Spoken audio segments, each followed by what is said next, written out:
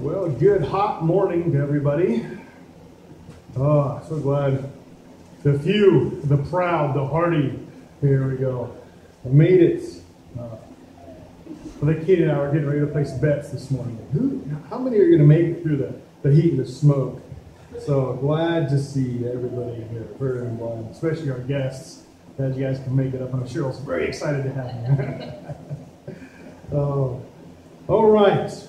Well, we're starting our new series, 2 Peter. Last week, we kind of did an overview of a little bit. And we read through it, so we kind of get it all in one chunk. That kind of helps us understand what's going on. So today, we're going to actually get into it a little bit more. We're going to get into the introduction of it. You know, it's kind of a dying art with email and everything, but remember back in the old days when you used to write letters before email and text and everything, you know, we write letters, right? And you started off with, you know, dear, or maybe I should say go back to your school days, and passing love notes, you know, across class. No one ever did that, I know that. Shannon always paid attention in class and worked hard. Yeah.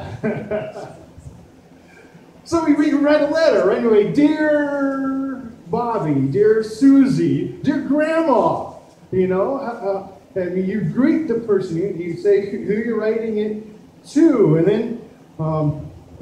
then you start going into body of why you're writing. Hey, Grandma, just wanted to write to say hi. How are you doing?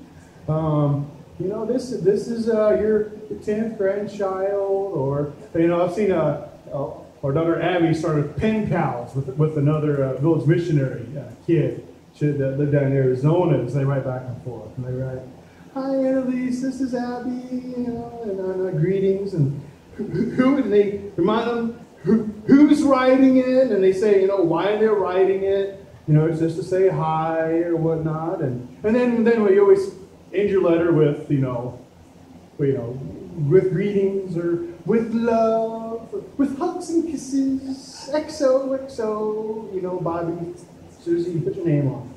And that's how we write letters, right? And that's how Peter, that's how these New Testament letters are written too. Do you remember, 1st and 2nd Peter, a lot of Paul's epistles, these letters. These are letters being written from someone to someone and for a reason.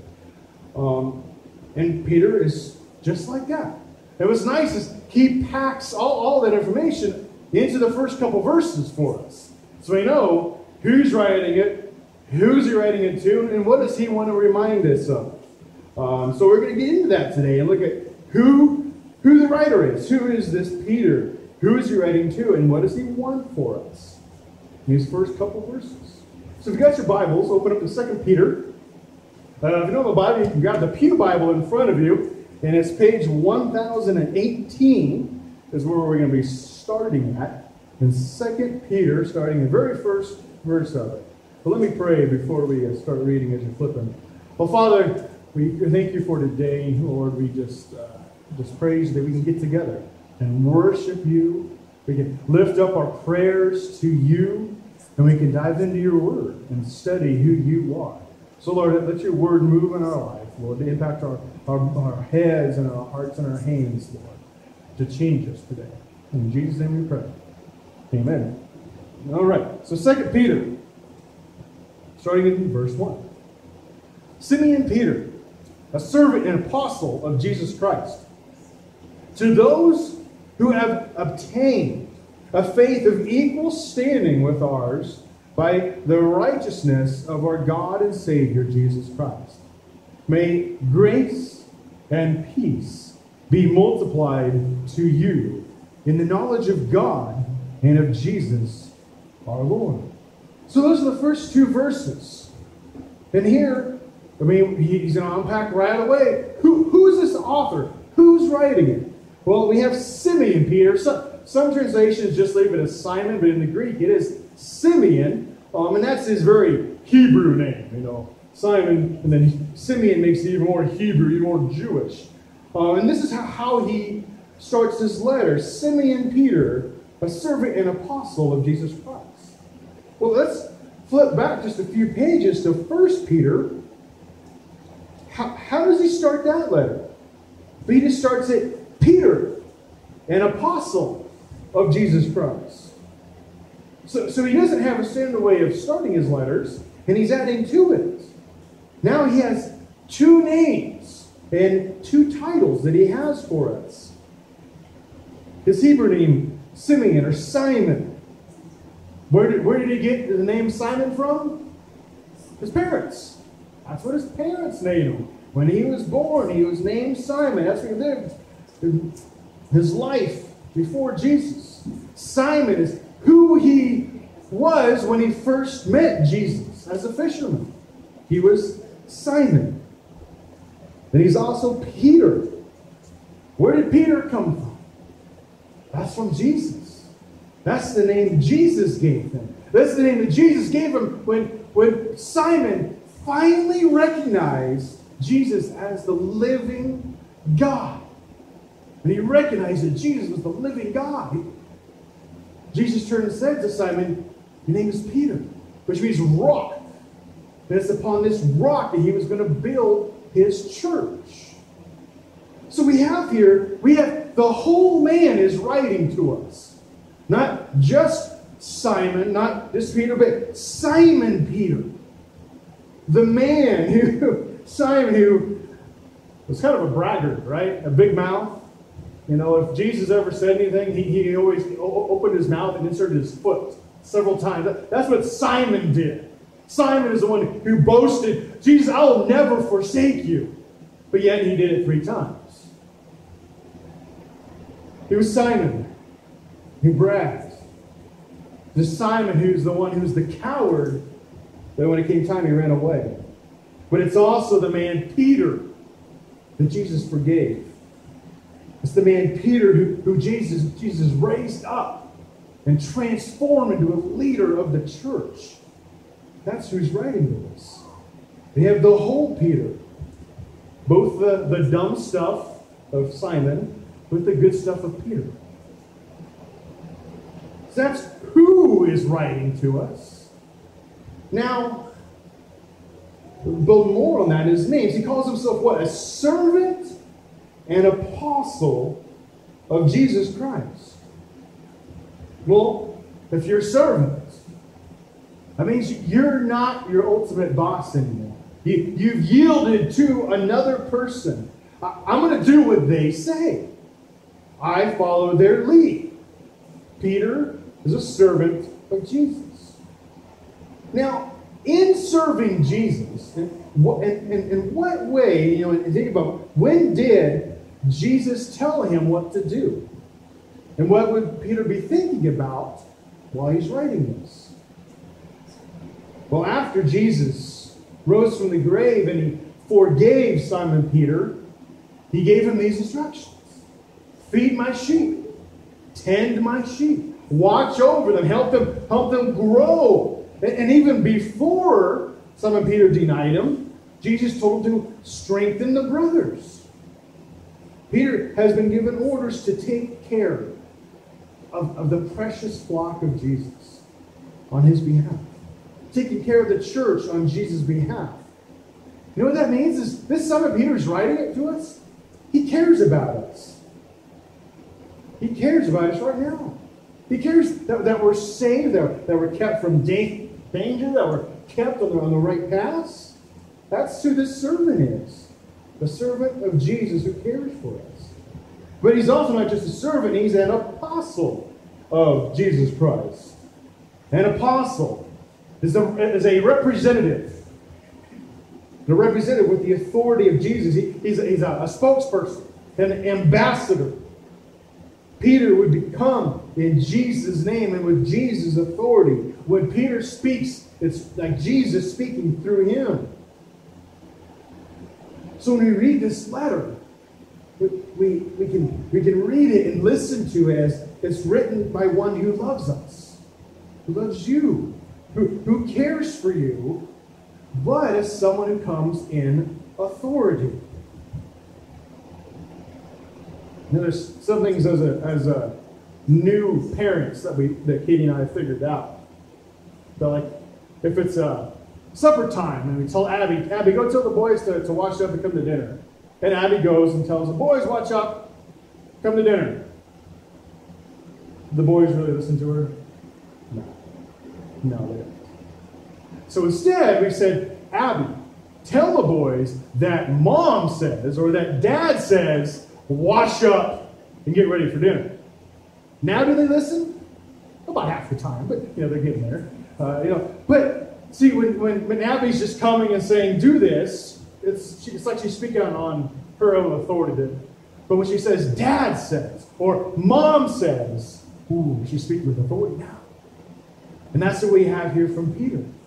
He's speaking with Jesus' authority, not just Simon Peter authority, but the authority of Christ is who he's writing this as. So we don't want to kind of cast it aside or treat it trivially. It's important. So that's who's writing it.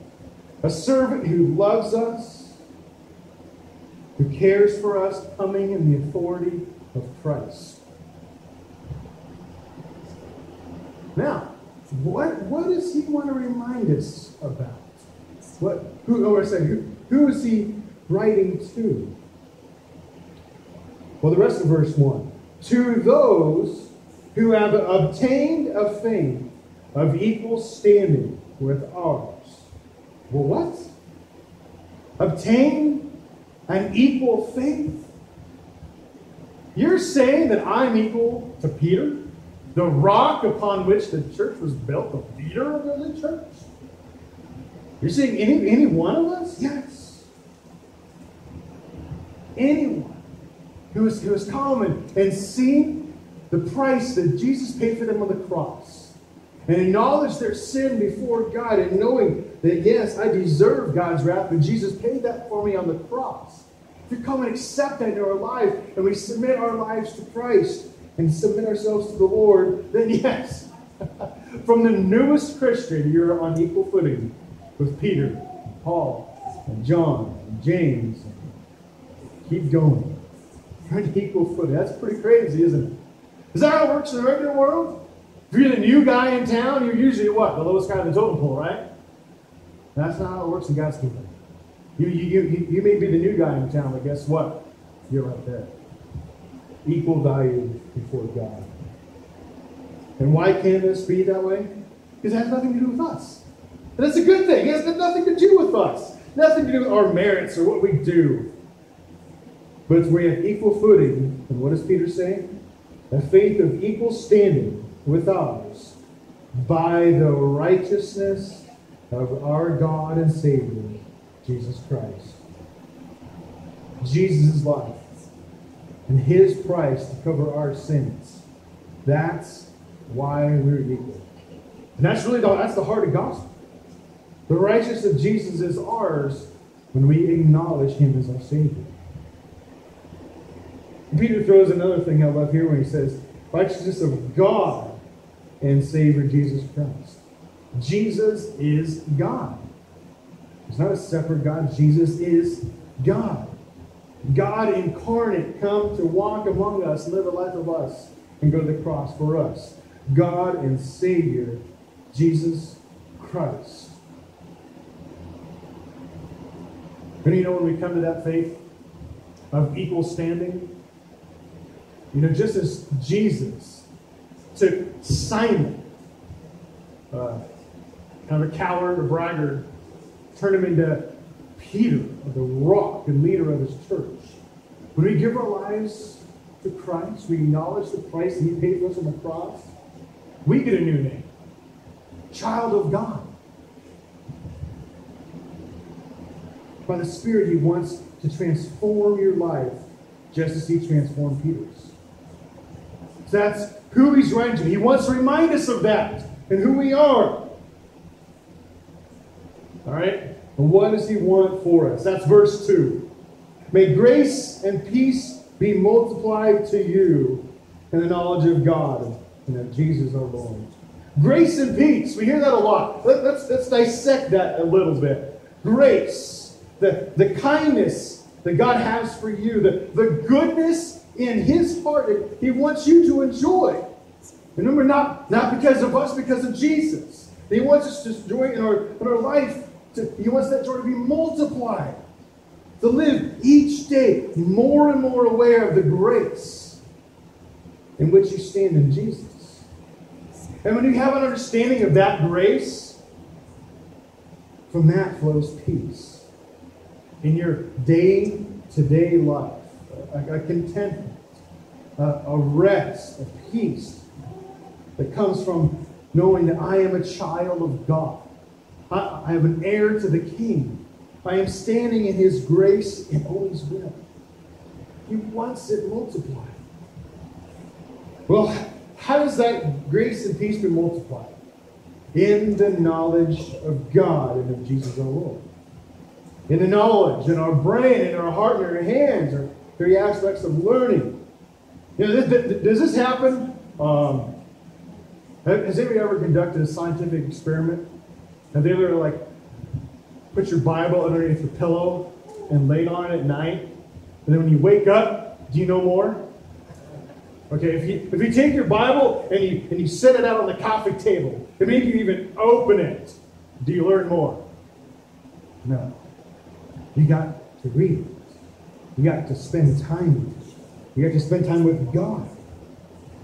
It doesn't happen automatically, not just by thinking about it, but in your intimacy with God. As that grows, that's how grace and peace grows. So, in this letter, he's going to teach us about God and knowledge of God. He wants to fortify, strengthen our knowledge of God. So that's what he's saying here in our first three verses. Who is this? This is Simon Peter, the whole person.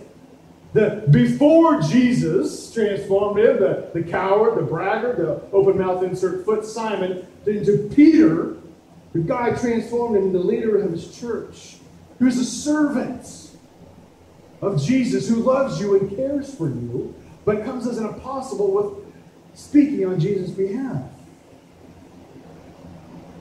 And we're on equal footing before God with him in that. We acknowledge Jesus as our Savior. And he wants us to multiply in our grace and peace through the knowledge of God. That's our first three verses. What I want to do now is I wanted to hit on one verse because it highlights three themes for this whole letter that we can kind of keep in the back of our mind as we go through this. And that's jumping down to still in chapter 1, but verse 19. It really encapsulates a lot of what's going on. So chapter 1, verse 19, I'll read it right quick. And we have the prophetic word more fully confirmed, to which you will do well to pay attention, as to a lamp shining in a dark place, until the day dawns and the morning star rises in your hearts. So you have three great things that come out here. And the first one is darkness. You know, pay attention as to a lamp shining in a dark place. There's a lot of darkness. There's gloom. And Peter feels this great danger coming upon the church. He even says he even knows that he doesn't have much longer to live.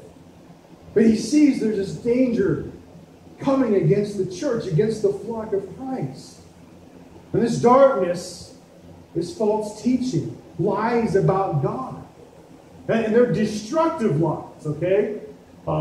There's innocent heresies. I'll say there's times when I've openly said probably heretical and lies about God from the pulpit, but it's been on accident. You know, you just mistake something. It's like, did I really just say that? Those were innocent. They didn't mean anything by him, but he's warning us against destructive lies that are purposeful in attacking God and who he is. He wants us to warn us. Be prepared. Know what's going on. And because it deals with darkness, this letter is not a happy-go-lucky letter. This isn't going to be an attaboy, pat on the back letter. It's going to be a little harder. It's going to be a little harder. Especially as we dive into this. I mean, in today's world with YouTube and social media and everything out there, if anyone has an idea, they can get it out there for the world to see. And that leads to a lot of heretical doctrines. We'll have a lot of the lies about God out there. And we need to know and be vigilant against them. So that's one theme that we're going to see here in 2 Peter. The next one is the dawn. So pay attention, as a lamp shining in a dark place until the day dawns. So yes, there might be in darkness and gloom right now, but dawn is coming. Dawn is coming. And what is this dawn we're talking about? Christ's return. Christ's return. Judging and reckoning as a righteous judge as he makes things right. You know, other books kind of make, we think of Christ's return. It's a joyful thing. We're going to be reunited with family. But this letter doesn't really focus on that. Jesus is coming back with a sword. He's going to be a judge. So it can be either two ways. We can look forward to it because we know that God's wrath for our sin has already landed on Jesus and atoned for our sin. But if you haven't acknowledged that, then that wrath is going to be poured out on you. And if you have acknowledged it, don't be scared by it. We can be encouraged by it. That there will be a new heaven and a new earth where righteousness dwells. Sometimes we kind of hesitate to call evil for what it is, right? Especially in this PC environment. You can't call things bad. You can't call it evil. We can hesitate there. We can feel weird saying that's evil. That's against God. Can hesitate to talk about Jesus as judging evil. Well, we need to remind ourselves about the extent of evil and really the rightness, how good it is for that evil to be called to account. When we look at this judging to come, and we'll hit on this more, but what's great about this, we are kind of focusing in on the holy anger of God against evil in this world. But you realize when you focus on the holy anger of God, that highlights the grace of God.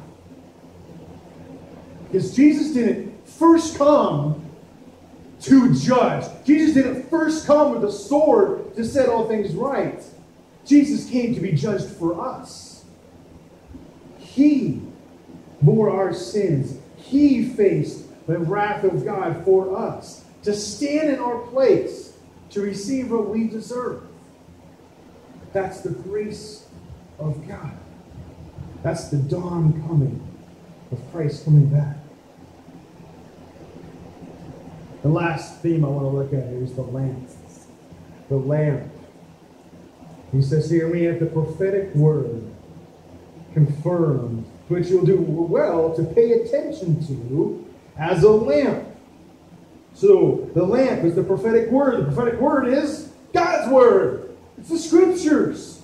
It's all that the prophets in the Old Testament spoke about Jesus and about his second coming and his first coming before he came. Then we have everything that Jesus said in his first coming when he spoke to his disciples, when he spoke to the crowds. Then we have the apostles, what they wrote in their letters.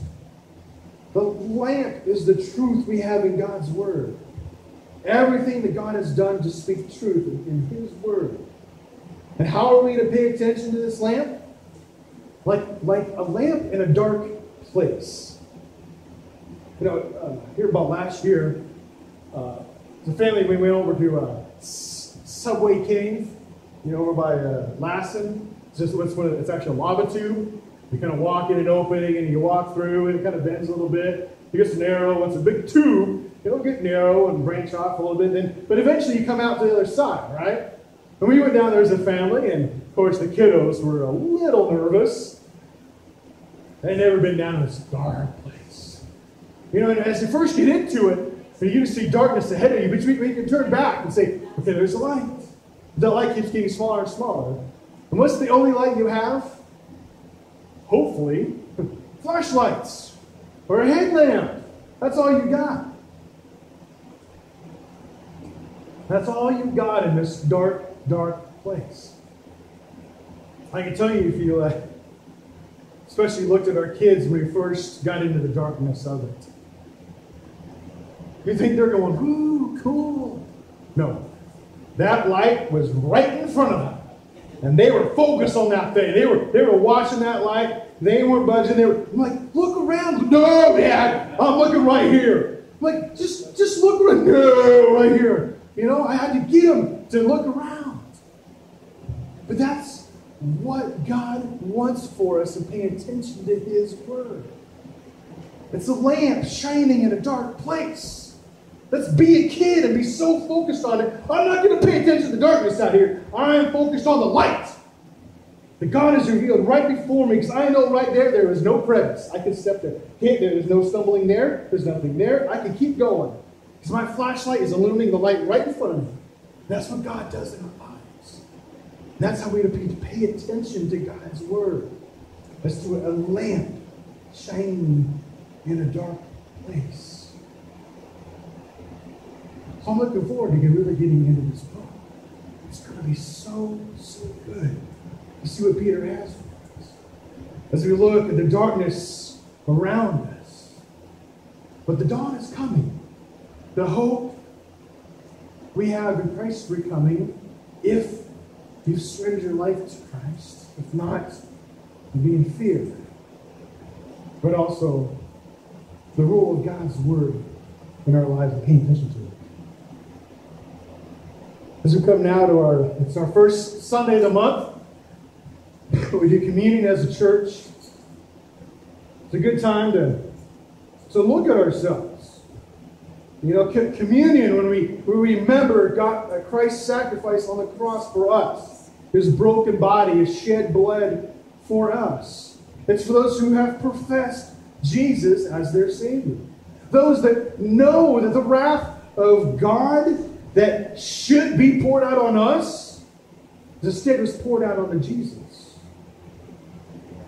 And if you've never acknowledged that, hey, this is a good time. This is a good time to stop and do that. Maybe you've been struggling with something in your life. Maybe you're feeling yourself pulled aside a little bit. Maybe that darkness is starting to look a little appealing.